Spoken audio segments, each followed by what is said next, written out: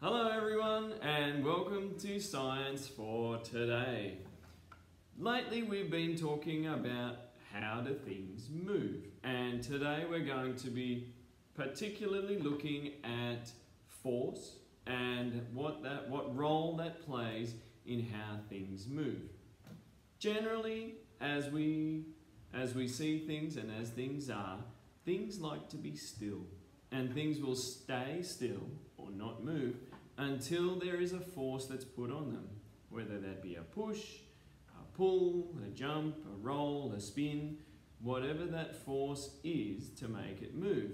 And similarly, things will continue moving until there is a force put on it to make it stop.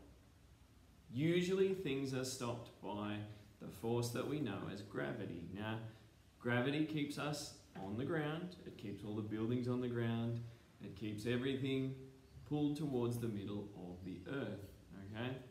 Now, that's not the only thing that makes things stop, but it's probably the main thing that makes things stop, because if there wasn't any gravity, everything would just keep moving, okay?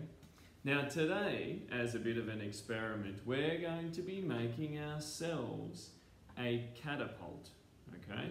Now there are a lot of different varieties and variations of catapults that you will be able to make. It's very simple. Oh, it can be as complicated as you like.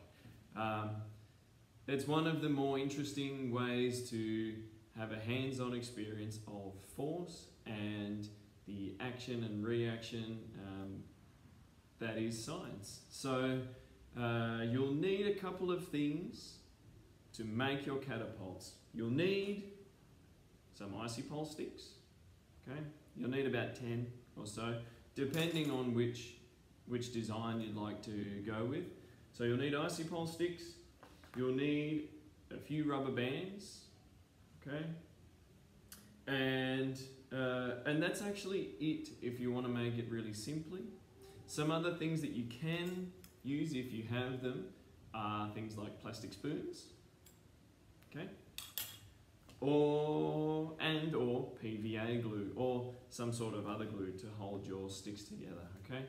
So have fun, and I'll be showing you how you can make one of your designs of the catapults, but you can have a look through all the pictures and see which one you would like to use, and then you get to test it out.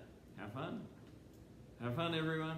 Okay, so I'm here to demonstrate for you the simplest, easiest catapult that I've found that you can make using icy pole sticks, some rubber bands, and a plastic spoon. If you don't have a plastic spoon, you don't necessarily need one. You can find other things to attach to your catapult.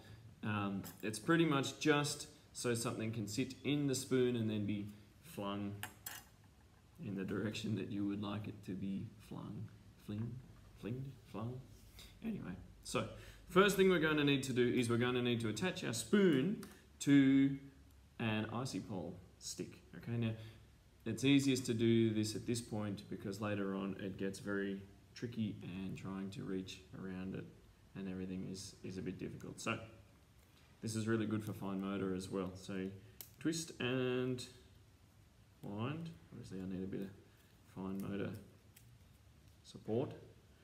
And then, so you've made a stick and spoon all attached in one.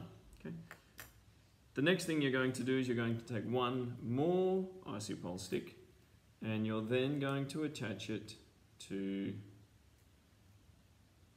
your first one, right at the very end, okay? So wind, reasonably tight, but the main thing you want is this sort of action here, okay? So you've got one stick here joined to the other one, and then bound with the rubber band, and then it comes up here to join onto the spoon, okay? Now to get the right sort of force and the right pressure, then you're going to make a pile or an array, or however you would like to call it, a group of sticks standing on top of each other, like this. I've got 5 in this group. That's a pretty good number. Okay, and you're going to join them all together in one pile. Okay, so there's one side. We'll attach the other side as well. Okay, so just like that. Now with this, you're then going to slide it straight in, okay, in between.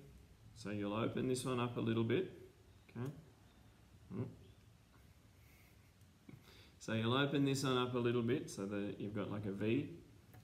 And this one here, oh, the rubber bands are playing tricks with me. This one here will just slide straight in underneath here, okay?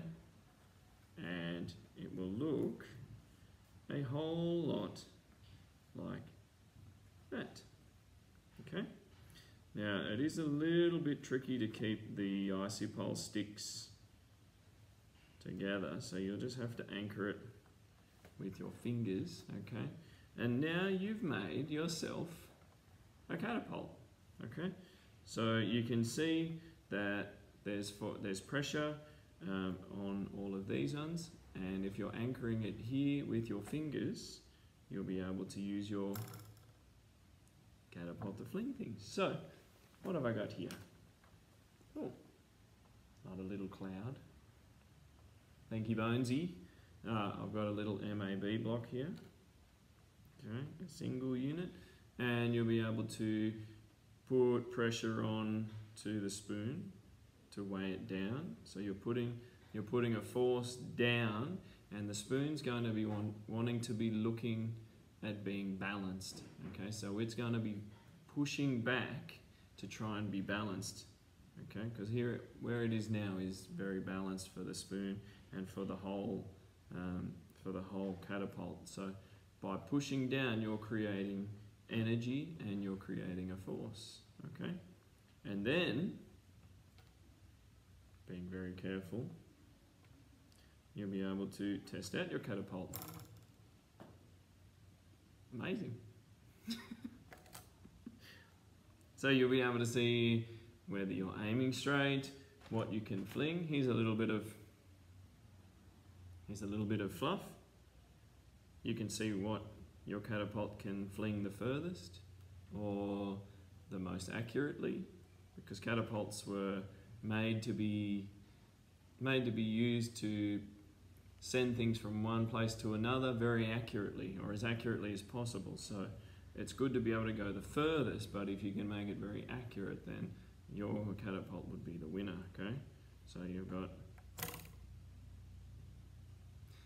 And so there you have a very easy, hands-on example of force.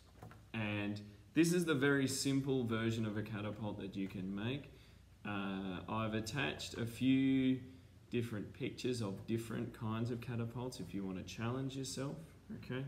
If you would like to make this one a little bit more stable, you can always add some PVA glue to your pile of sticks in here so that it won't slide around, okay, and you won't have to use your fingers to anchor it while you send your forces somewhere else, okay?